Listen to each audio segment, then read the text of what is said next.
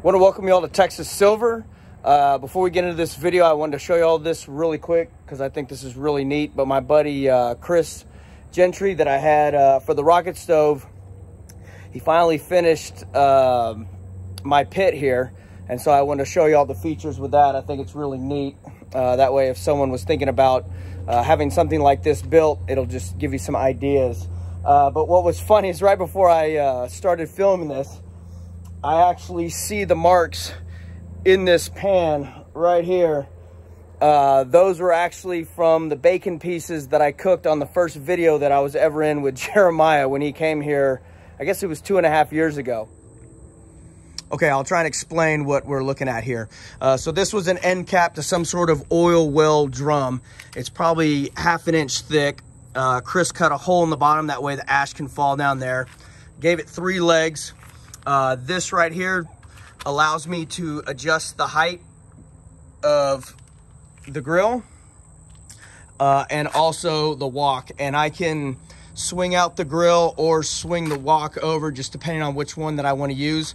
Also, I can flip this around and I can hang a pot from this over there. So I'll kind of give a demonstration. I'm going to go ahead and put down the camera, that way y'all can see how this thing works. But it's really neat. And also the main thing I use it for is just a fire pit if I want to come out here and sit around a fire. And here are the joys of owning goats. There's goat presence all over the place. Okay, so what you start with is your actual fire pit. And then it has this right here that I can tighten and loosen and add all the different attachments to it.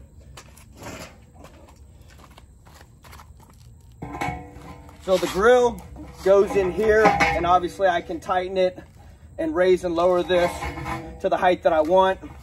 I can swing out, then I can hang a pot over the fire if I want. Say I need that higher, then boom, I have that. Okay, and then I have the wok attachment. So then your wok attachment goes in here, and there's actually holes here that I can put a pin if I wanted it at different heights. But also I can raise and lower the main piece here.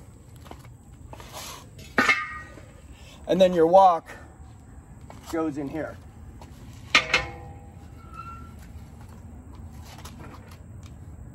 And that's how this thing works. It's pretty neat.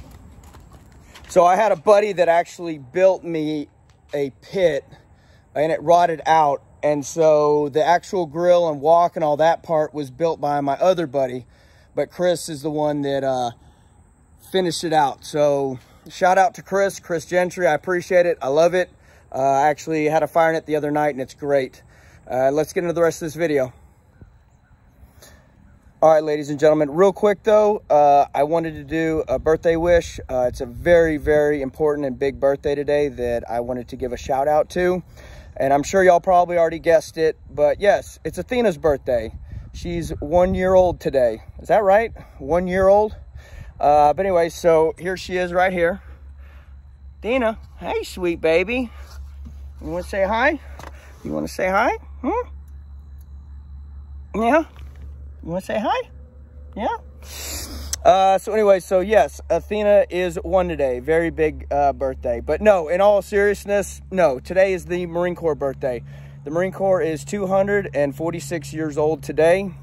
Semper Fi, Ura to my Marines that follow. And then also don't forget tomorrow is Veterans Day. And I'm not going to kick out another video by then. So I just want to thank everyone that did serve in the armed forces and are serving today. It's greatly appreciated, and I just wanted to give that shout out. So if you can, try and remember to thank a veteran tomorrow, or send a text or a call and just thank them for their service. All right, ladies and gentlemen, I forgot to put this in the video, so I'm going to go ahead and cut this in. But remember, I am not giving financial advice, legal advice, mental advice, anything on this channel. I'm not a financial planner or anything like that. So just remember, I'm just a guy with an iPhone telling you what I do. So just remember, this is not financial advice. And also, let's go. I want to welcome everyone to the channel. I appreciate everyone being here. If you're new, welcome as well. And hopefully if you like the content that I'm putting out, you consider subscribing. Also liking the video, commenting below, and sharing it as well. And then if you do subscribe, hit the bell notification. That way you get notified of the next one. So there's a couple channels that I follow, and I follow quite a bit, but the ones that I mention on a regular basis are Revert to Means, and Jared is who has that channel. Really smart guy, down to earth. Talks about some of the same things that I do. Also Jeremiah Babe, and that's the name of his channel. But one that I really, I think attribute all or a lot of my financial knowledge is Greg Mannarino. And I'll try and remember to put a link to that in the description. But Greg Mannarino, he's a little eccentric at times, gets a little carried away and a little goofy, but the man has been calling these markets pretty much to a T. Probably one of the best shows out there. He doesn't charge anything. He actually has a website that's free that you can go on there, and there's all sorts of investing tools. Also, you can sign up for a newsletter, and he sends you pretty much what he's doing and alerts and stuff like that. Greg is not endorsing me. I'm not getting paid anything for this. I just think he's a great service to this community. And if you don't follow Greg Mannarino, I highly recommend it. He does 2 videos a day. He does one in the beginning and ending of the markets, and he does one every day. Pretty much, and then on the weekends, obviously he doesn't because the markets are closed. But I think I have gained probably the most knowledge from him. The stuff that he talks about is gold, silver, cryptos. He talks about the stock market, the debt market, the real estate market, crude oil, all those kind of things. And I think he is probably the most spot on, or at least has been the most spot on from anyone that I do follow. I guess I kind of want to give a background. Back in 2012 probably is when I started waking up that there was an issue with the financial system. Originally back in 2008, when we had a new leader in the White House, is when I really started to get concerned. But back then I was more concerned with the precious metal that feeds these things. I just thought it was absurd to do the gold and silver thing, because I was like, you can't eat it. You can't protect your life with it, anything like that. But I started watching gold and silver videos and really realized the importance of sound money and real money and tangible, something that you can hold in your hands. Not saying that lead and brass are not good. You obviously need that. I talk about security all the time. And just to let y'all know, obviously I know that I do walk the walk. And speaking of, there's some channels out there, and I saw a video the other day that made me want to throw up. But this channel is talking about how this huge crash is coming, but it's pushing people into the market. As far as I know, this person doesn't have any type of security, but is telling you to get security. I don't even know that they even have food or water preps. You know, they never show any of their preps. And again, the reason why I show you all this stuff is not, hey, look at me, look what I have. I'm just showing y'all that I do walk the walk, that I'm not telling y'all to get security, to get food and to get water, and then I'm not doing those things myself. So anything that I tell y'all on this channel, it's because I wholeheartedly believe in it and I'm doing it myself. Obviously, there still are holes in my preps, and I need to always continue to build that. But I didn't start buying precious metals until about 2016, I think was my first purchase. And then after that, I got very heavy into, obviously, silver. I have a little bit of gold, but it's minuscule compared to the amount of silver that I have. I just think that silver is going to perform better over time, and so that's why I do silver. So I know a lot of people state that they don't have money for that.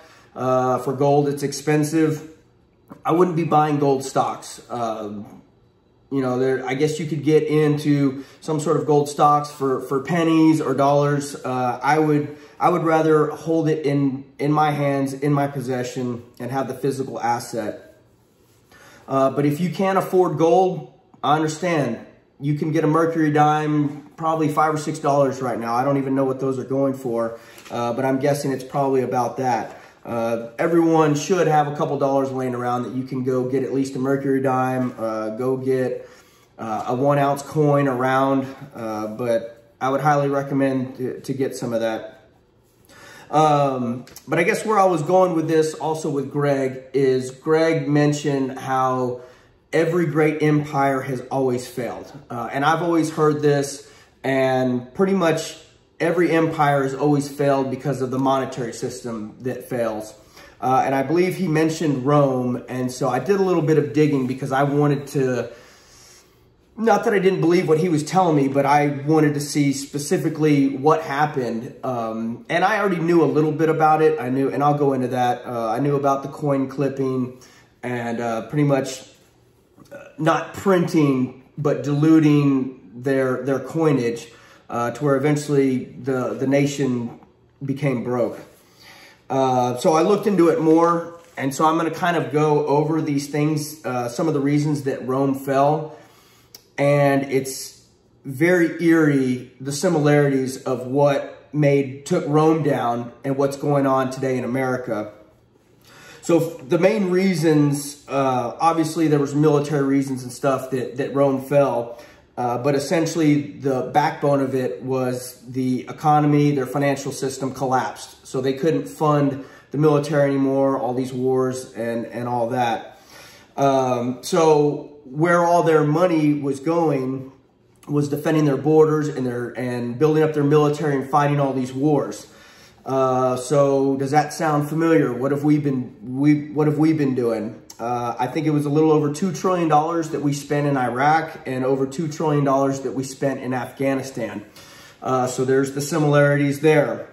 So over time, they took precious metals out of their coinage. So originally they started with gold and silver, and they were doing coin clipping. And where that is where they take a coin and they just shave or clip the outside edge of these coins. So over time, the coins get smaller, and they take those clippings and they make new coins.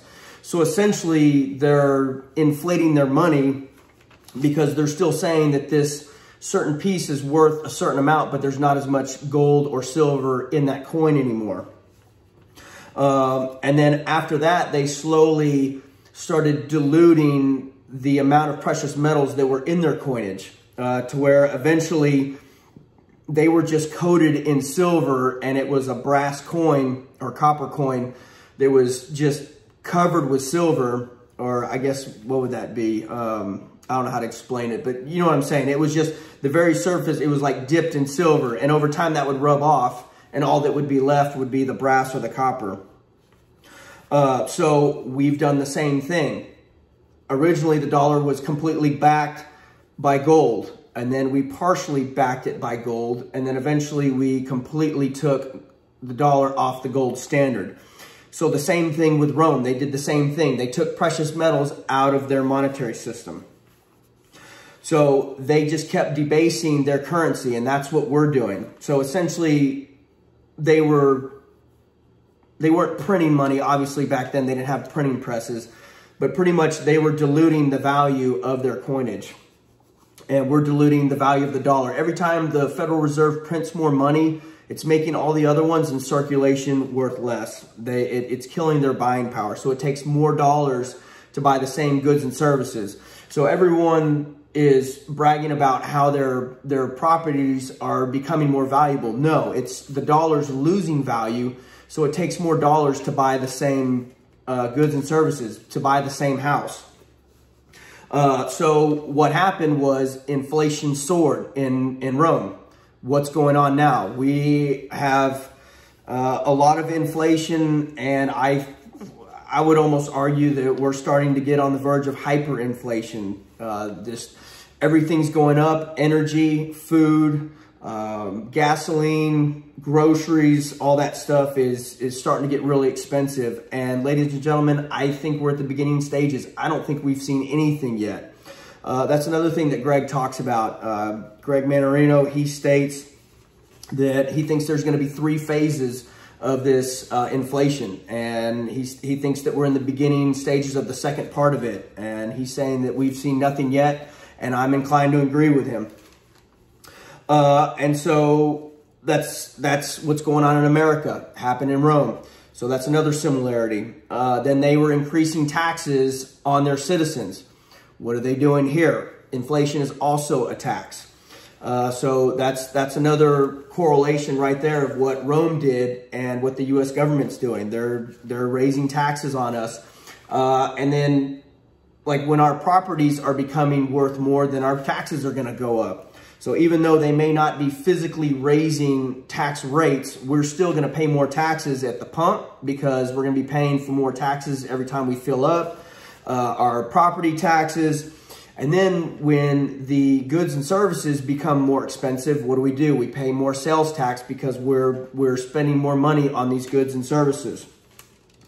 Another thing that happened in Rome, the super wealthy started moving their money out of the system and hiding it elsewhere. And what are the super rich doing here? They have money that they're moving offshores and offshore bank accounts, or they're finding ways to hide money. Same thing is happening here. Another thing, there was a labor shortage. What's going on right now? We have, I think it's 107 million people that are out of the labor force right now. They did use a lot of slave labor back in the day. But where do a lot of our products come from? Overseas. And there's a lot of slave labor overseas, as well as they're paying these people peanuts to do our stuff. We don't produce anything here anymore. So that's another thing. That's another similarity. And it's just scary how many things happened in Rome and all this stuff is going on here. So how could you not say that the U.S. is not headed this way? So another thing that happened, 2-tier society. So there was the super rich and the super poor. What's happening now? The middle class is getting wiped out.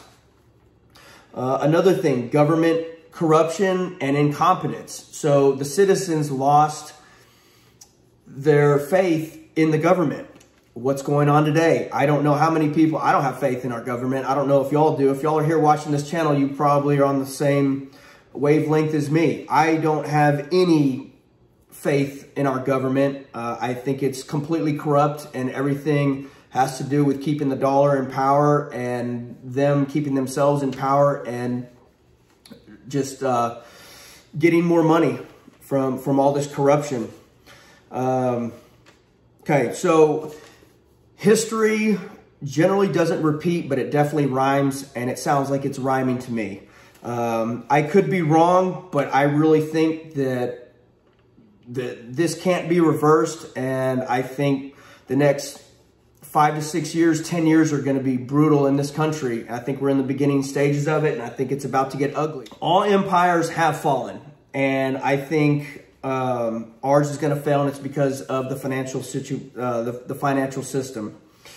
I don't think the U.S. is going to be any different. I think China will probably end up being the next superpower. Hopefully not. Maybe the U.S. will pull a rabbit out of their hat and back the U.S. dollar by gold. Who knows? I don't see it happening. I don't even know if the U.S. even has its gold that they claim that we do have. So just make sure that you're putting back your security, your food, your water, home heating oil, anything that you need for this winter, put it back. I think this winter, I mean, they've already stated it's going to be I think the word they used was a black winter. So the fearless leader is warning us. So heed that warning. So if you can afford it, pick up some extra canned goods, pick up some emergency food, get some more brass or freedom seeds is what I heard that they're called. So freedom seeds for these things. So what I heard was oil is predicted to get up to $120 a barrel next year and could get as high as $200 a barrel. So what are gas prices going to look like at the pump? Here, I think your unleaded gas is about $3.10 a gallon, I think is what I paid last, give or take. And obviously, different places of the country you're paying more or less. If oil goes to $200 a barrel, you can pretty much figure that gas is probably going to triple. If it goes to $1.20 a barrel, it's going to double. So I couldn't even imagine filling up my truck for $10, $11 a gallon. That's even going to put me in a hurt locker. You do need to have cash on hand, but I would not be in US dollars. So just have an emergency fund put back. I would be putting your money into also farmland, ranch land, livestock, get a garden going on. Gold, silver, I don't recommend cryptos, but if you're in it, you're making money. That's awesome. I just hope you're pulling profits. And I think this stock market is going to continue to go up, like Greg states. But he said that there is going to be a crash. But I think as long as the Federal Reserve is pumping money into it, it's going to keep going up. Real estate, from what I understand, is starting to slow down. I did hear that now that they've lifted travel bans, that you do have foreigners that are coming in, but they're buying up real estate. But I'm guessing that it's probably your high dollar real estate and probably not so much your cookie cutter neighborhood stuff. I don't think the Fed is going to raise rates. I know they keep talking about it. I don't think they're going to. I could be wrong. I think we're going to be at zero or near zero for a couple years. But obviously that's subject to change. I still think the deals are coming. So make sure you're keeping your powder dry. Keep some, obviously, precious metals on the sideline and also cash. That way you can jump in when these deals do come out. Just remember, make sure you're training and that you're getting in shape. Those things, for the most part, are free or close to it. You can train with these, with dry fire drills and stuff like that. You don't have to actually use live freedom seeds. I would try and get any negative debt paid off, as in school loans, credit card debt, and then also get into mental shape. And, you know, if you don't believe in God, you know, that's on you. I'm not here to preach. I do believe in God. I do have my faith, and I think that he's going to be instrumental in the future. But like I said, I'm not here to preach, so if you don't, I understand. And I guess I'm going to leave it there. I appreciate everyone being here for the support. I've been super slammed at work and busy, so I'm sorry I didn't get a video out, I guess, Sunday. I'm going to try and do 2 a week, but I don't know, it may end up being 1 a week, but I'll definitely try and get out what I can. So again, I appreciate everyone being here. Take care. God bless. Happy Veterans Day again, and Semper Fi. Happy birthday, Marines. Hey, buddy. Yeah? I better include you or I'm going to have some whiny babies. So here, hurry up. Soak up your camera time. Do some cute stuff.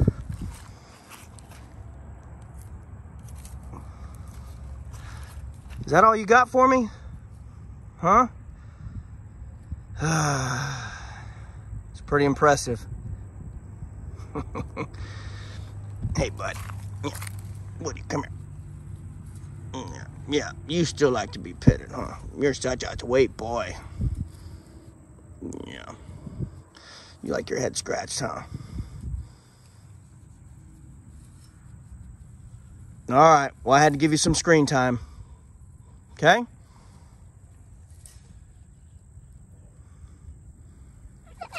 Yeah? You're getting big, bud.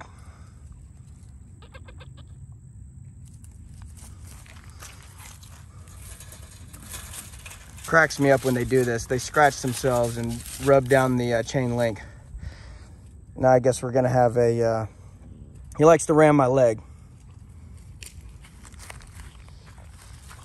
What do you have? Huh? Athena, what do you have? Oh, I guess she dropped it. She had a, I think it was a jawbone. Hey, they don't want to see that. Come on.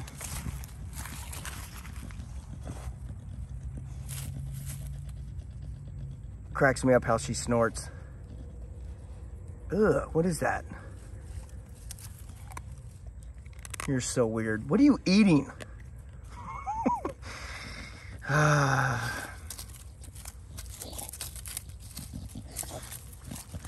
Yep, you're 1 year old, girl.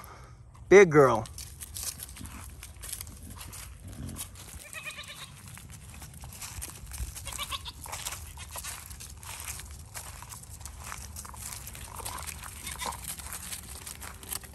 Oh, and by the way, I know y'all can't tell on film, but Bronco smells horrible because they pee on themselves. I guess that attracts the ladies.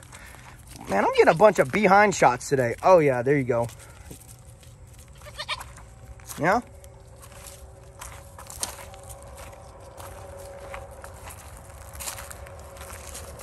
Hey, girl. Oh my gosh. This is a family channel. What's wrong with you?